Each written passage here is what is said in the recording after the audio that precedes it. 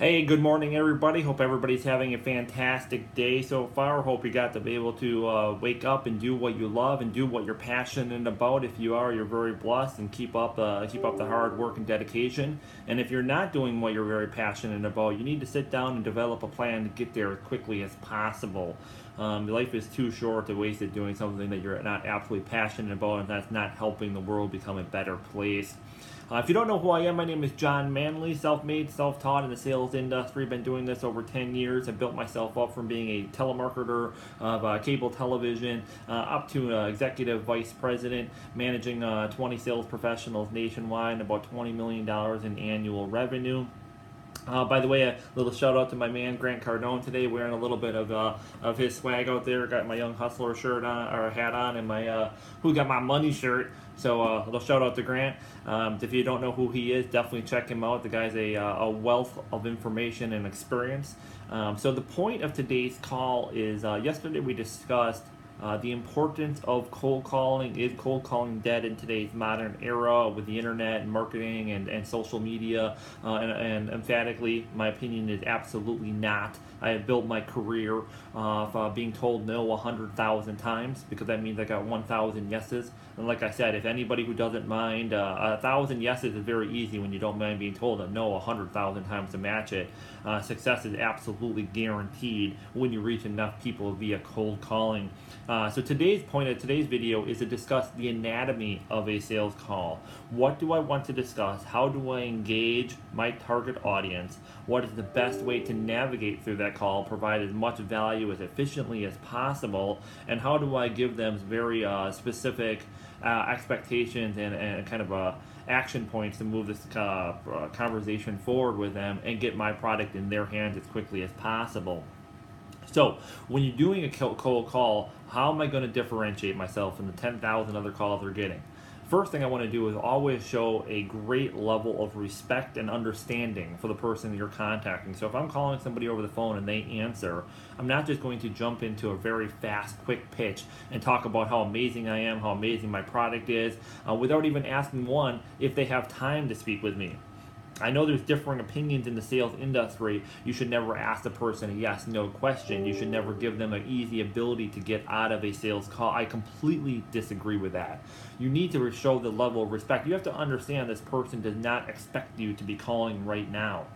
I know when I answer the phone as a salesperson doing a cold call and they rattle off 3 minutes worth of things before I've even had time to digest who they are and what they're calling, and I'm trying to do 1,000 things at once already, I'm not going to buy their product. No matter what they say, I'm annoyed that they're just rattling off and sounding like they're reading from a script for me. They don't care what I have to say.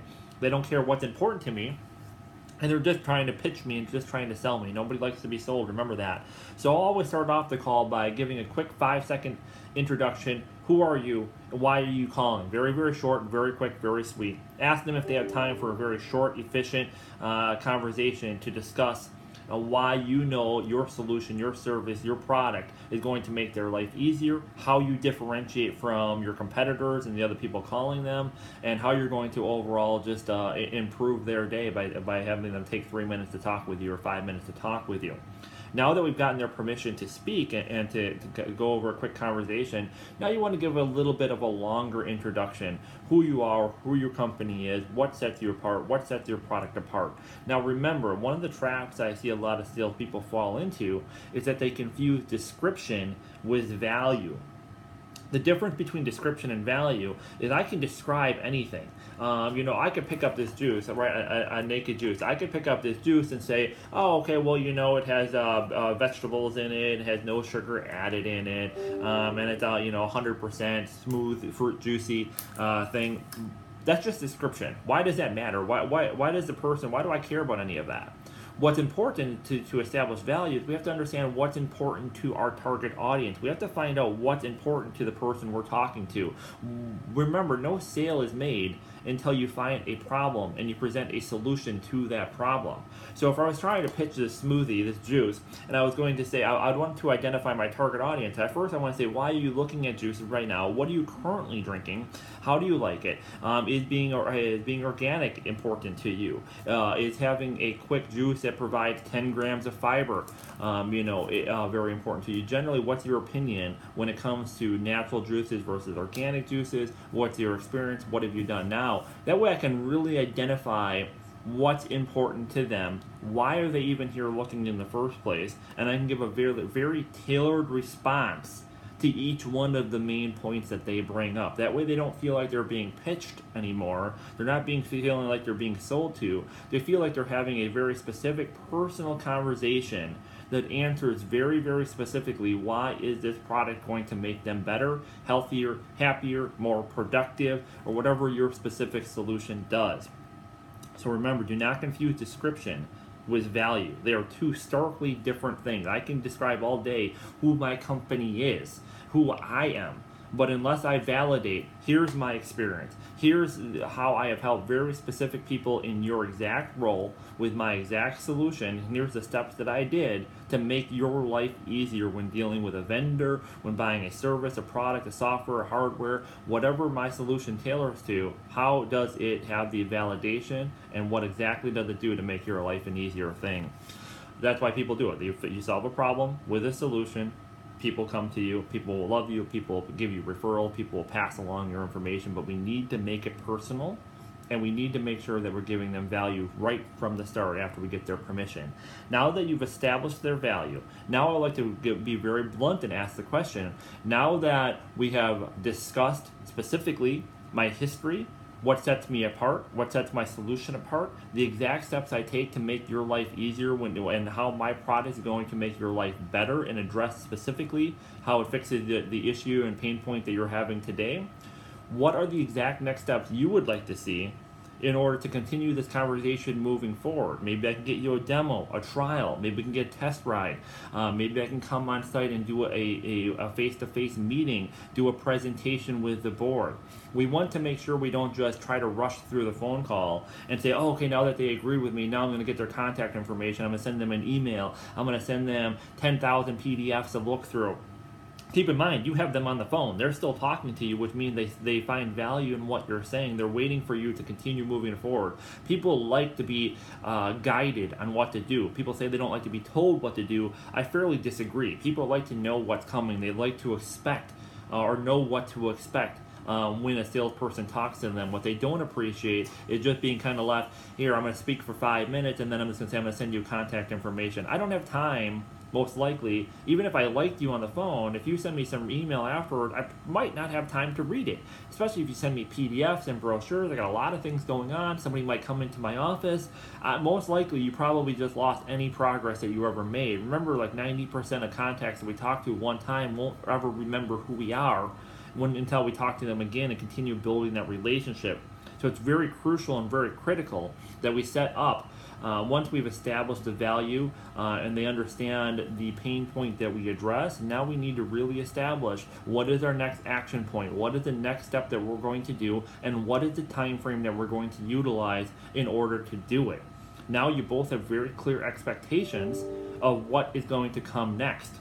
Now, after the call, when you do send them an email, you do send them additional information, you give them a very clear breakdown of what you discussed in the conversation, what pain points they either mention specifically that they have or that your solution addresses, what the next action step that you both agreed to take is going to be, and what the time frame for that will be, and perhaps or preferably having a meeting invite specifically set up so that it's kind of locked down in stone, so that a week from now or 10 days from now or the next day you guys can specifically address that and keep that process moving forward.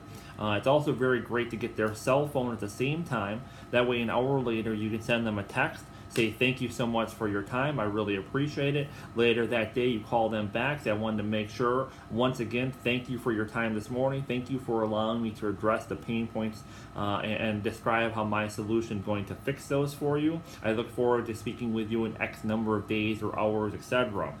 Now that we've established all of these different steps and we've established a perfect time frame to contact them back, now and we've re-verified, validated everything in an email to them, Now when we call them back in a few weeks or a few days, whatever it is for their schedule, or we come on site for a presentation, now we have all of that documented. So if they don't specifically remember the conversation because they were very busy, they get a lot of sales calls, now we can give them a copy of the overview that we discussed with them, so everything comes to the back to the front of their mind, and they also know you're very studious with taking all their notes, and now you can give a very, very specific follow-up presentation based on that initial call, because now you know their logic, now you know their personality, you know what's important to them, you know how you can best utilize your solution, your service, your skills, and your experience to address and resolve any pain point that they're having, and ultimately get your solution into their hands as quickly as possible. Remember, nobody is helped, no sale is made, or no solution is provided to a customer until that sale is ultimately made. You're doing them a disservice if you fail to convince them that your solution is the best fit for their needs. So I definitely appreciate you listening to this video and tuning in. I hope you found it very helpful. Remember to take notes as you watch these videos. Really break down the anatomy of a cold call. Don't just go in blind. Oh, and I'll make another video about this to discuss, but when you follow up in 2 weeks or a month or whatever it is, when you talk to somebody, never ever say, I'm here to touch base, I want to see what's on your desk, I want to see what's back ordered, I just wanted to connect up with you, I wanted to touch base with you. I hate that. What a pet peeve of that is, of mine that is. You know, salespeople think they have it in their mind that they're supposed to follow up, but they don't really have the expertise or the skill or understanding to know how to follow up. So they say stupid things that provide no value, like I'm here to touch base, and connect up with you. Somebody telling me they're touching base with me is telling me I don't have anything better to say, I have no value to provide for you right now, so I'm going to use some kind of filler sentence because I think that's what I'm supposed to do. Anyway, that's not the point of this video though, because that's not going to be done on a cold call. I will make another video specifically addressing how to follow up, when to follow up, what specifically to cover, and how to best move forward from a follow-up conversation and continue progressing that relationship forward. So again, my name is John Manley. Thank you so much for watching. I really, really appreciate it. Make sure you share the video and like it, and get out to any salespeople that you want to help increase their skill level and kind of light a fire up under them. Have a fantastic day. Do what you love. Do what you're passionate about. We'll talk again soon. Thanks so much. Bye.